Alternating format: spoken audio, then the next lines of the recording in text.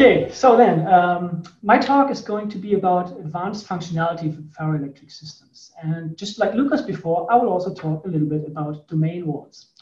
The research we are working on is funded by the Norwegian Research Council and through an ERC grant. And in general, in my team, what we're interested in are functional topological systems, magnetic and electric objects with emergent functionality at the nanoscale.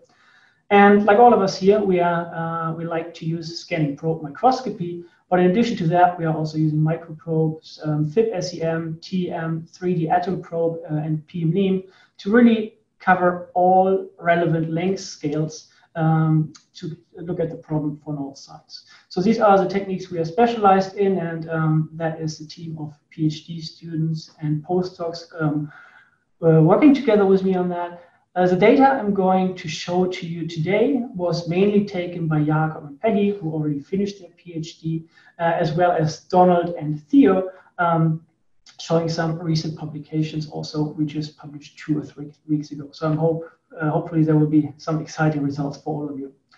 In addition to the team, we also have a lot of invaluable collaborations in-house here at NTNU, for example, with Sverre Selbach, very important for us, doing DFT calculations, so that we do not just have the microscopy data, but also can develop microscopic understanding of what's really going on in the materials.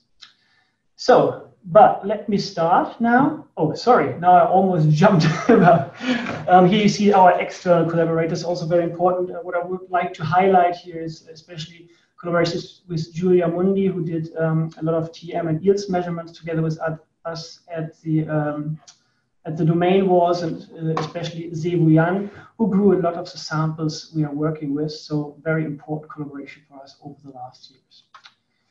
So now, as I already said, it is about domain walls. These are for us important ingredients to mimic electronic components at the nanoscale. And whenever we are talking about classical ferroelectric, the system will split up into domains, region with a homogeneous orientation of the order parameter, in our case, electric dipoles. And in the simplest case, they can point one way in one domain and the other way, 180 degrees change to the other domain. And in between, we have our domain wall. We already heard that these domain walls can develop very special properties, completely different from the surrounding bulk. They can be insulating, even though the bulk is conducting. But we also have lower symmetry that can allow other emergent phenomena. It becomes now extremely interesting, we've seen that already before, that when we have charged domain walls, like this, so when there's a polarization component perpendicular to the wall that changes. In this case, we end up with bound charges. In this case, for such a tail-to-tail domain wall, negative bound charges. So we have divergent electrostatic potential. That is, of course, energetically very unfavorable, so the material needs to do something about it. And when the system is, for example, a p-type semiconductor, what it will do is it will bring all its mobile holes to this domain wall so that the charges are screened. As a consequence, the material will have enhanced conductivity at these domain walls because you have more hole carriers available here compared to there. This was already recognized early on. First device applications were proposed by Wool et al. In 1973, where they thought, okay, if we have these highly conducting domain walls, we could control conductivity by writing and erasing the domain walls in between 2 electrodes. So this was an interesting idea, but at that time, not really accessible. Much later, it then became possible to also visualize these electronic properties at the domain walls. We've heard about lithium niobate already, and here's an early example from *84, where people recognized in SEM that the electronic composition or performance of these domain walls, head-to-head walls in this case, is different compared to the domains on the left and on the right. At that time, we did not really know what's going on. There were some ideas, but we just learned from Lucas what is really happening here. So it is not just an idea. People are nowadays able to measure that. And it's not just a lithium niobate. Actually, there are so many materials around, and this is almost growing by the day, which show conducting domain walls if you play it right. It can be related to the defect chemistry or domain wall inclination angles, but we now know that bismuth ferrite, PZT, barium titanate, and other materials all show conducting domain walls. Here are some review articles you can refer to. And what all these ideas have in common now is that you write and erase domain walls to control conductivity. This example from Jan Seidel in 2009 showed that when you change the number of domain walls going from 0, 2, 4, 6, between two electrodes, you can play with the conductivity. So you have a multi-state resistance device where you can change it with the number of domain walls. Other ideas are these 3-terminal devices by Thomas Sluka and Sascha Gantsev, where conductivity is controlled between these electrodes also by erasing and writing domain walls. So what all these approaches have in common is that they make use of the fact that we inject, move, and erase conducting domain walls. What I now would like to bring forward is a different idea, because when we do it like this, we are still having classical device geometries. That's why I call it classical domain wall electronics. The idea usually is we have two electrodes and we write and erase domain walls. So we are not really benefiting from the atomic scale width of the walls and their ultra small feature size. So the idea we are having, or we are working is to go beyond just conductivity and use the intrinsic electronic properties of the domain walls to mimic the behavior of electronic components. So we don't move them anymore. We keep them where they are and want to use their special physics to do something with it. So you see here in a larger image, which is colored. And the idea is then when we have a domain wall, this one, for example, that's domain wall one functionality. Another domain wall has a different functionality. So that's sketched here. Wall 1 could be an OR gate, wall 2 a logical gate, another wall a diode. So they all take different roles. And then, this is now me dreaming, in the best case scenario, we are able to wire them up, make circuitry at the local scale, and really push the limits what can be done with domain walls. But as I said, this is me dreaming. So what I would now like to discuss in the rest of my time is how close are we to this? What is really science? What is still fiction? And what possibilities do we have going in this direction? I will first talk a little bit about emulating electronic components at the nanoscale, what is possible right now. And in the second part, I will propose an idea that we could use to then wire up these domain walls, which are sitting in different positions, and we don't want to move them anymore.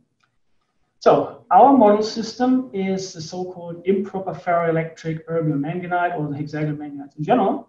What you see on the left-hand side is a piezo response force microscopy image, where dark means polarization pointing upwards, bright means polarization pointing downwards. And what you can see right away is that the material does not really care about the polarization direction.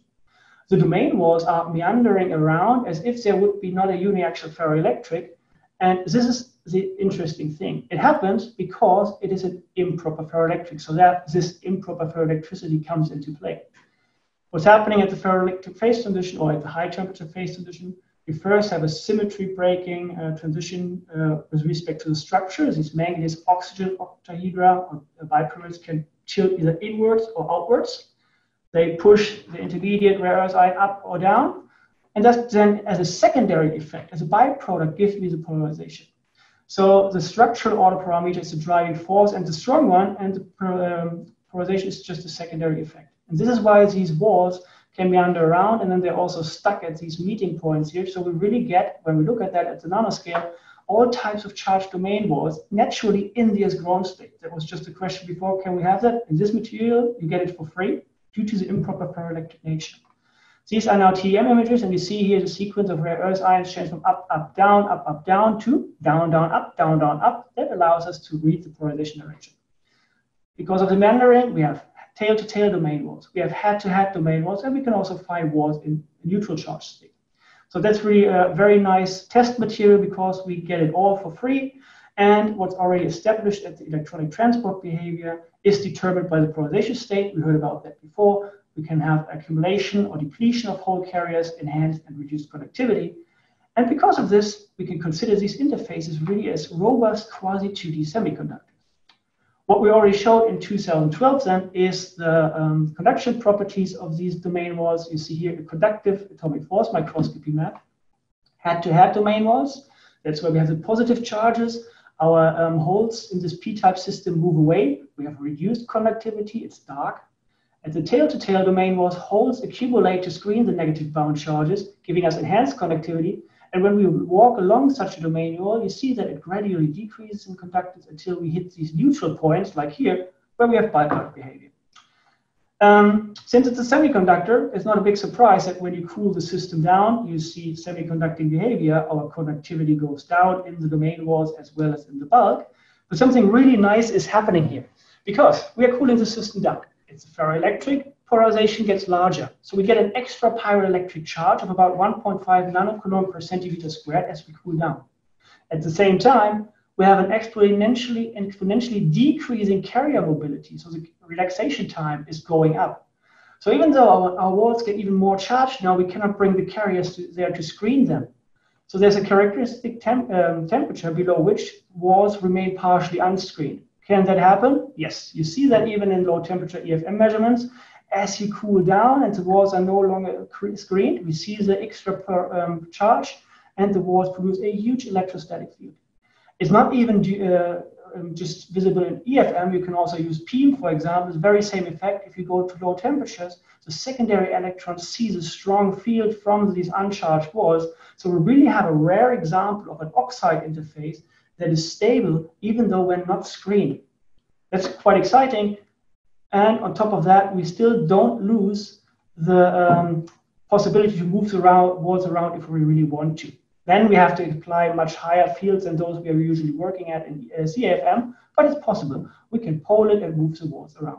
So in summary, what we can say now about the model system is we really have diverse electronic transport properties at the walls. That's what we really want when we want to mimic different behavior. We have still the spatial mobility if needed. For instance, when we in the beginning want to design where the walls are sitting at high temperature and high voltage. But at room temperature and where we're working, they're extremely stable, and we can then benefit from their really small feature size, hopefully when making these devices. First thing we were showing is, when we now take these walls, we've seen that before at low voltage, we have conducting tail-to-tail walls and insulating head-to-head walls. But if we go higher in voltage, we found that even the head-to-head walls become conducting. You can see that in more detail here, the IV curves measured sitting on a wall. You have first insulating head-to-head walls, they stay insulating until you get to a certain critical voltage, and then suddenly they also become more conducting than the bulk. So there's a transition from resistive to conductive behavior. We can also understand why, and that's where Giulia Mondi then performed some yields measurements. When you sit now at such a head-to-head domain wall and do yield spectra, you will figure out that the manganese valence states locally changes from 3+ to 2.8. So there's effectively an electron charge right at the position of the domain wall. And this converts to 0.09 electrons per manganese atom. Why is that? Where do these electrons come from in my p-type semiconductor? Well, if we have very strong band bending, the conduction band minimum dips below the Fermi energy, and right at the position of the wall, there will be an inversion layer. So we have depletion, and then right at the position of the wall, an inversion layer comes up, and this is where our electrons are. And when we have a very nice tip, good surface, and everything works well, you can also see that in the CFM skins. You see here, we have the insulating outer part of the head-to-head wall and the conducting inner part from the inversion layer. So this is nice, and we can really work with that.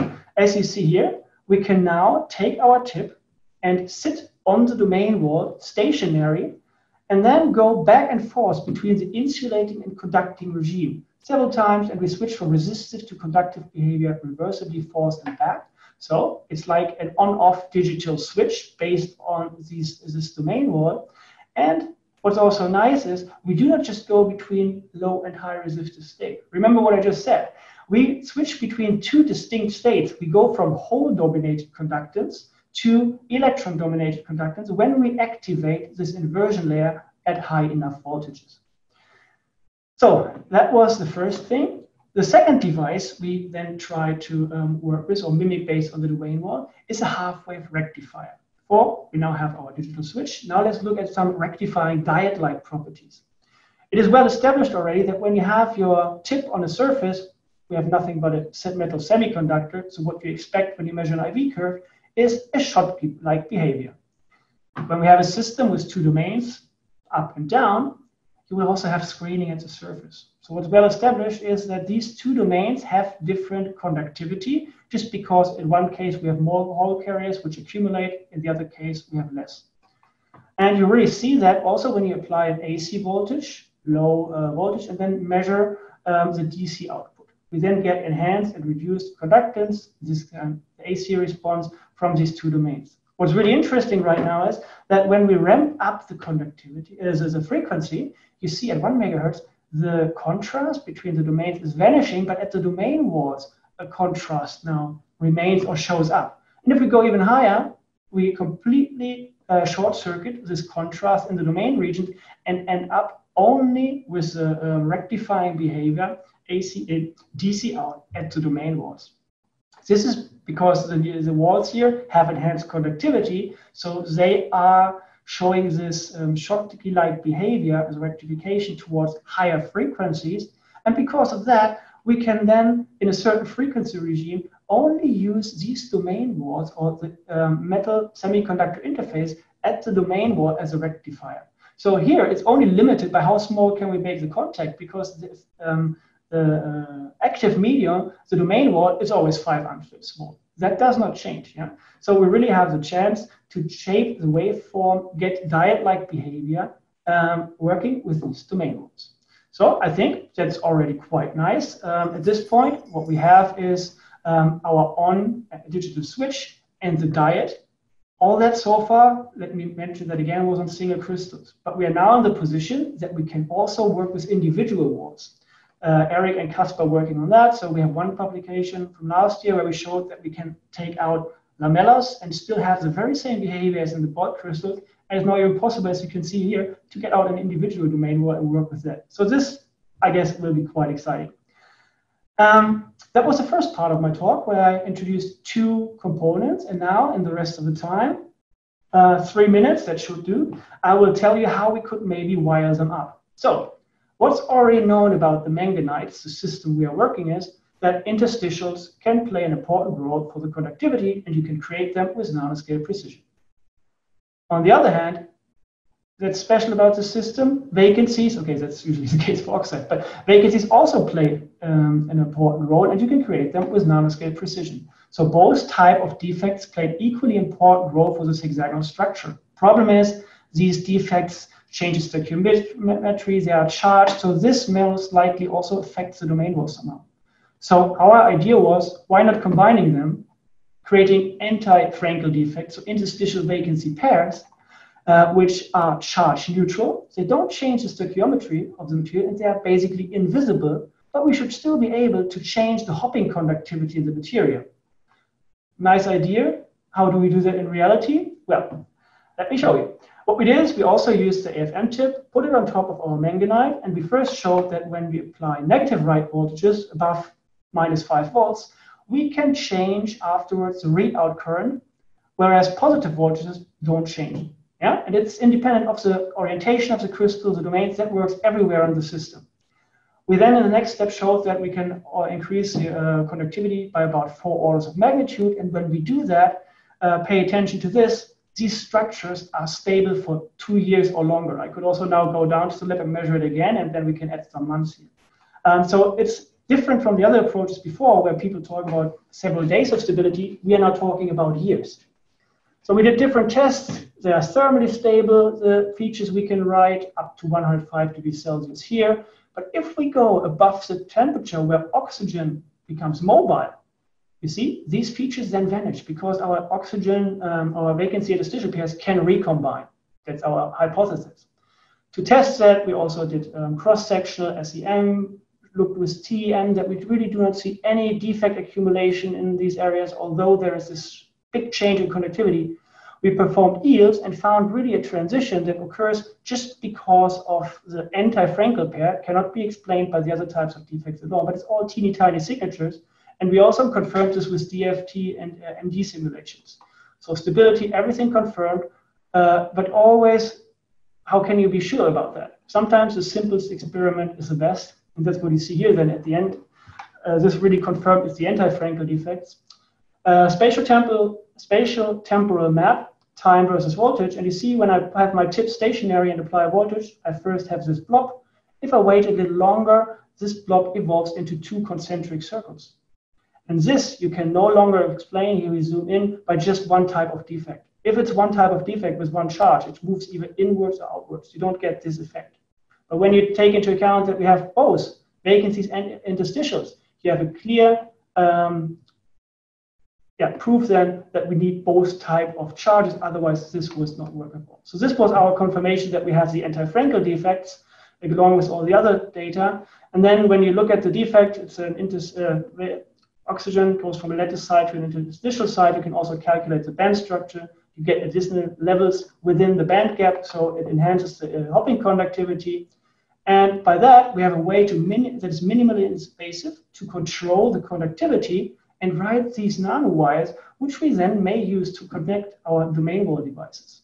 So that's why I said creating the building blocks for nanotechnology, because I think the data nicely shows that we can use the domain walls to mimic the behavior of electronic components, in our case, digital switches, half-wave rectifiers. We have a way of making wires at the required length scale without disturbing the functionality. And so I'm convinced that there's a lot of potential here that we still have to explore. And if that was too fast now, these were the 3 papers I was mainly talking about. And if you have a little more time, there's also now a book where a lot of colleagues teamed up to bring up the latest research in the field. And with that, I'm done. And thank you very much for your attention.